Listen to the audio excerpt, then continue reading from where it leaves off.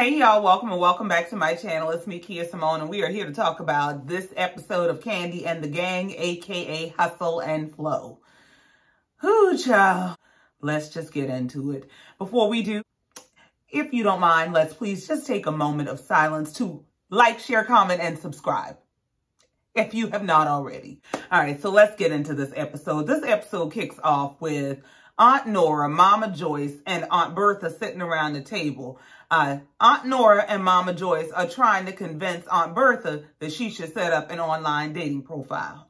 And Aunt Bertha lets them know the only way in hell that's going to happen is if Joyce sets her up a profile and finds them two men and they go on a double date. And Joyce said, oh, well, you ain't said nothing but a word. So she gets out her lipstick. They start putting on rouge and things. And next thing you know, they're taking pictures and posting them on the internet to get them a good bingo buddy.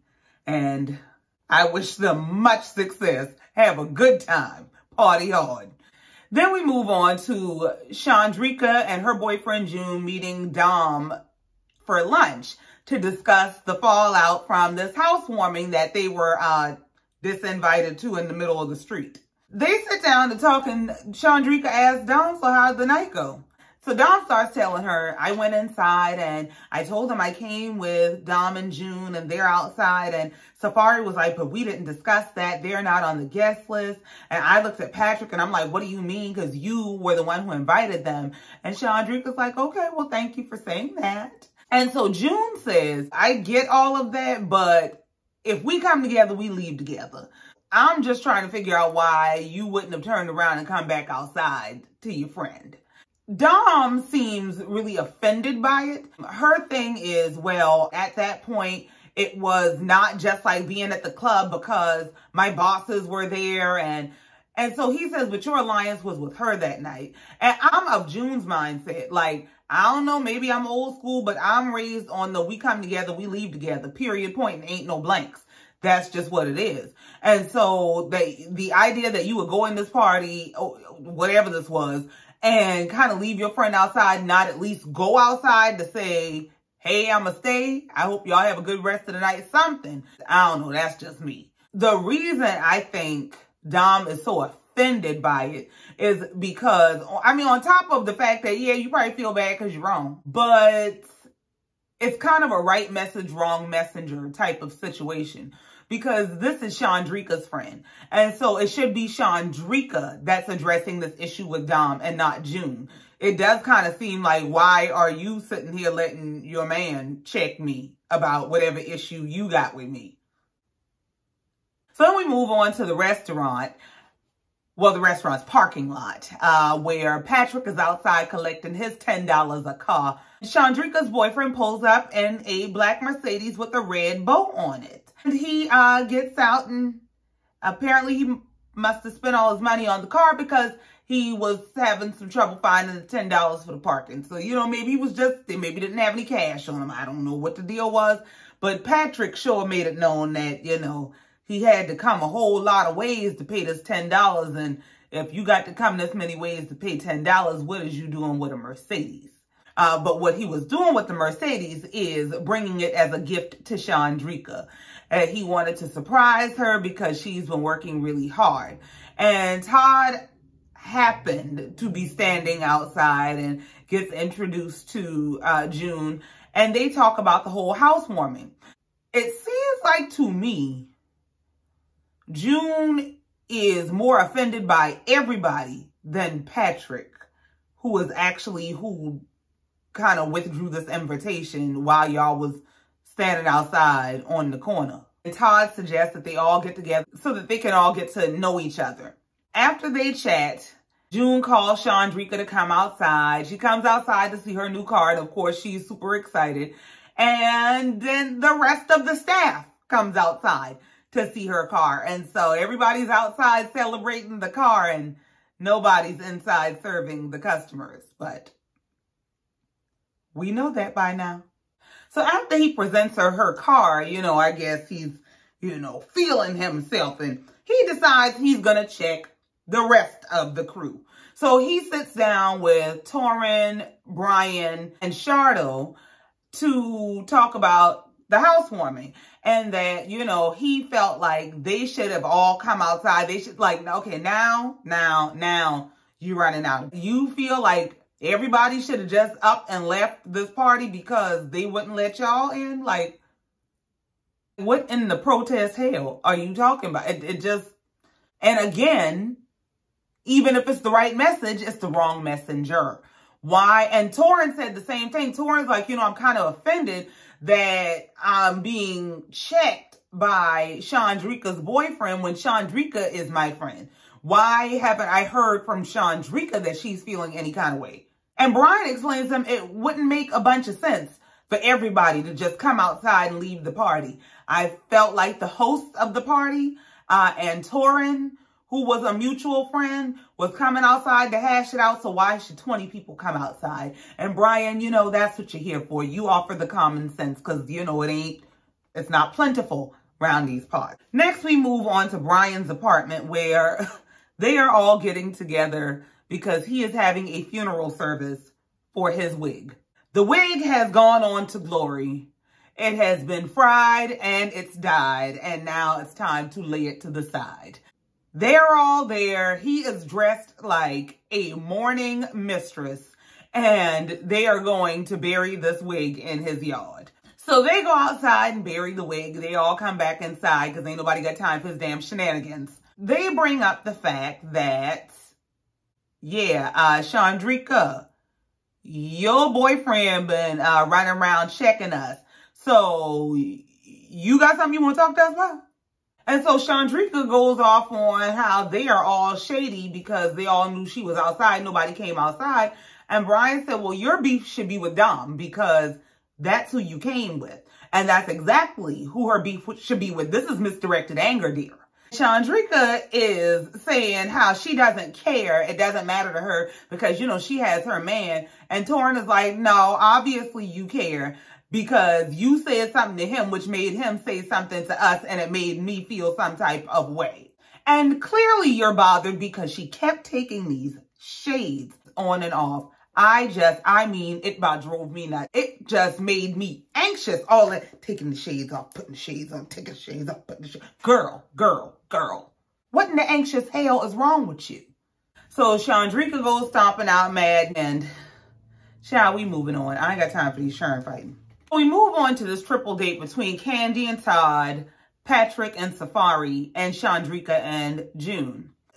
Safari is just rude. I'm sorry. I don't like that little girl. She is in the confessional talking about how, you know, she doesn't need this little play date because she feels how she feels and it is what it is.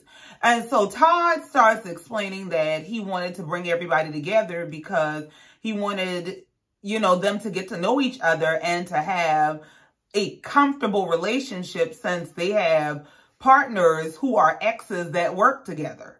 And Safari says, oh, so this was your idea. Kandi looked down that table like, girl, you must ain't seen me moving furniture on TV before. The girl, watch your tone.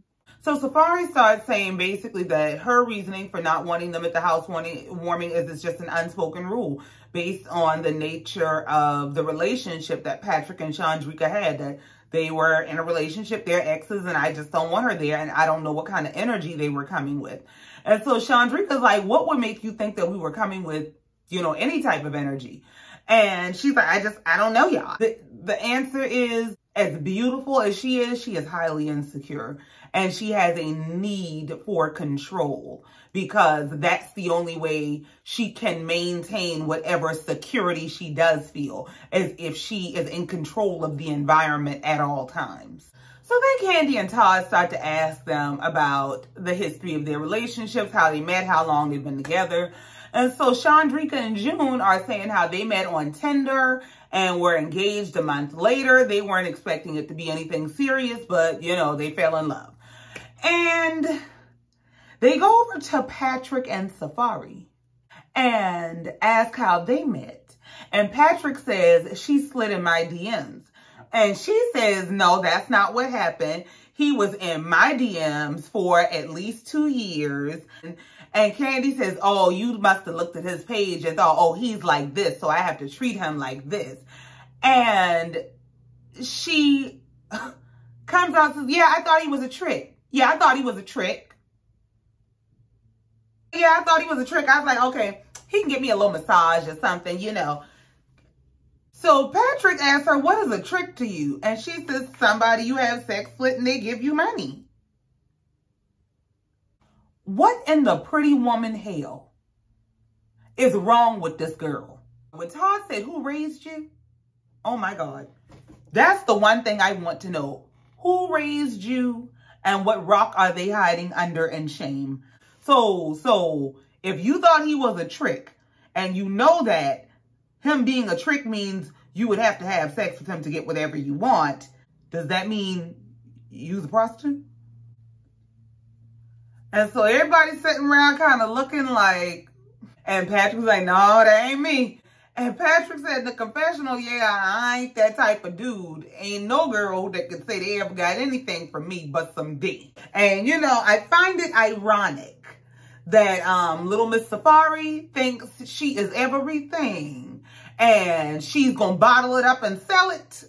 And you ain't getting nothing from this man who is proudly declaring how he ain't giving nothing.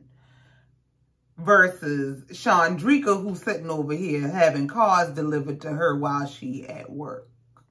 Sometimes you be beefing with the wrong people. You might want to talk to the girl. So we move on to see Todd going to the barbershop, and Patrick is visiting him at the barbershop to get advice about proposing to the same girl that just said she thought he was a trick when they met. I'll be damned. So Todd starts explaining to him how he knew Kandi was the one, and he tells him, you know, I have some reservations because it kind of caught me off guard when old girl was calling you a trick. What's up with that? Patrick is talking about how he's the only one that has to be with Safari. He doesn't really care what anybody thinks about her. And then he goes into this twin flame thing. And when there's when a person is born, there's two sides of the soul split in two. They come back together. They mirror images, baby. Let me tell you something. Sometimes the twin flame is about reflecting yourself to you so that you can grow. That ain't always who you're supposed to marry. But that's just my understanding. So while he's over talking to Todd, we see Kandi is taking Safari out to talk to her because she's wanting to know, what did you mean when you said you thought he was a trick? And Safari said, you know, it was the image he was putting out. He was saying he wanted to see how many girls he could smash in Atlanta. He was always putting this image out of, you know, him being a player and all these other things. And he was a ladies' man. So that's why I thought he was a trick. And so Kandi said, well, if you thought he was a trick, why would you reach out to him? She says, well, because I wasn't going to take him serious. So I wasn't going to have anything serious with him. Here's the thing. There's a difference in having something that's casual and having something that's transactional. A casual relationship is not the same as I do this in exchange for this particular form of compensation. So, was it you just weren't going to take him serious, or did you think he was a trick? And Todd presents a real question to him. Todd says, listen, all that sounds real good, but here's the thing. Would she say the same about you?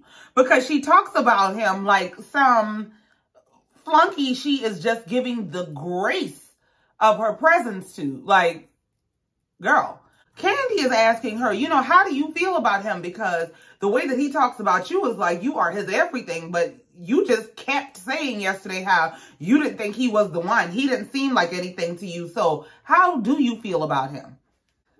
This girl says to Kandi, okay, yeah, he's the one. And Kandi's, oh yeah, good. Girl, if just tell me what I want to hear was a person, I mean, damn. So Kandi said, well, what makes him the one? And she said, you know, just the way he treats me. And, you know, he makes me feel so respected. Like at the housewarming, I just felt so respected. And, you know, the way he loves his mom inspires me to want to love mine. And Kandi starts to tear up. about how emotional this has made her. And Safari doesn't like to talk about her family because it makes her emotional. And I'm just so sorry. I'm sure this child has been through some things. I'm sure she does have some family issues. I'm sure she does need to focus on those and kind of overcome those. I am not moved by this. Now, I'm still back there on the trick train, okay? I am not moved by the way he loved his mama make me want to love mine. Girl, wait a minute. You got mama issues. You thought this man was a trick, which tells me what you was over there doing with you. Like, why is nobody alarmed? So then we move on to Brian hosting a friends gathering at his apartment. Rashad, Dom, Torin, and Chandrika are all coming together to just kind of kick it. Well, they first asked how the triple date went, and Chandrika said, well, Patrick got called a trick, and old girl said he was in her inbox for 2 years. And I asked, why would they invite us to this event only to not let us in? And he blamed you. And so that segues them into the housewarming discussion. Rashad decides he wants to apologize for not coming outside to check on Chandrika. And he says, I apologize. And he goes on to say, you know, I told Dom I felt like she should have come outside. And Dom lost it. I'm going to give you a problem. I'm going to give you the problem you've been looking for all this time. Her voice drives me nuts. These antics drive me nuts. This is 100% the deflection that somebody does when they know they dead ass wrong. That whole, I'm a act a ass and I'm a basically to scare you out of holding me accountable. Girl, please go sit down. So Dom starts going off about how, you know, I'm glad this came up and you're trying to make it sound like I was a bad friend and your opinion of me as a friend is invalid because you're new and this. And she's going off on Rashad for having an opinion, but she's not addressing the fact that she left her friend outside. So Rashad checks out. He gets up and leaves. He's, you know what? I ain't got time for this. And now she's going off on Brian about how he needs to get his friend. And Brian is like, look, I'm not that friend. I'm not about to be jumping in your arguments. Now, I'm not asking you to jump in. I'm asking you to get your friend. When you see him talking to me, you tell him don't talk to me. Baby, he just told you he's not going to do that, okay? So if you decide to engage in battle, then you better be ready for the chitty chitty bang bang.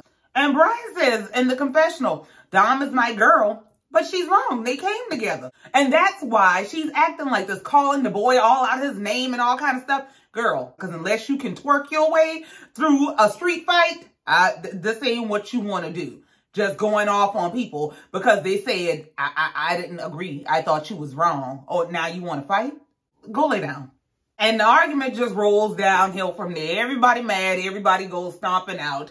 Dom leaves. Chandrika leaves. And it's just Brian and Torin left just looking at each other.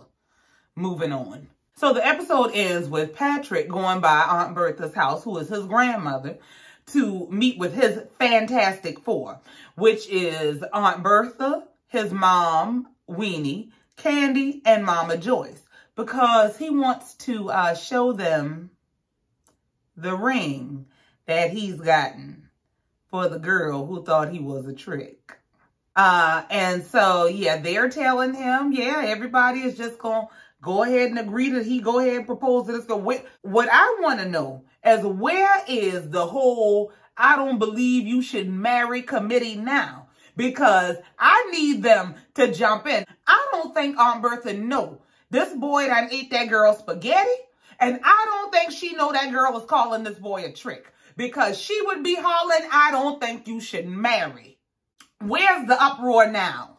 I was just in utter shock at the end of this episode. I mean, how in Sam hell does this girl sit up and say she thought this boy was a trick and ain't nobody moved? Nobody but Todd. Todd told the boy, listen, these are real terms. For my generation, we used those terms for real. These words have real meaning. Can't just be going around saying that shit and think we gonna go, oh yeah, we'll throw rice at your wedding. But that's the end of this episode. That's it. That's all. I ain't got no more. I thank you so much for coming down here and listening to me, letting me get it off my chest. As always, please be sure to like, share, comment, and subscribe. And until next time, I love you, mean it. Bye.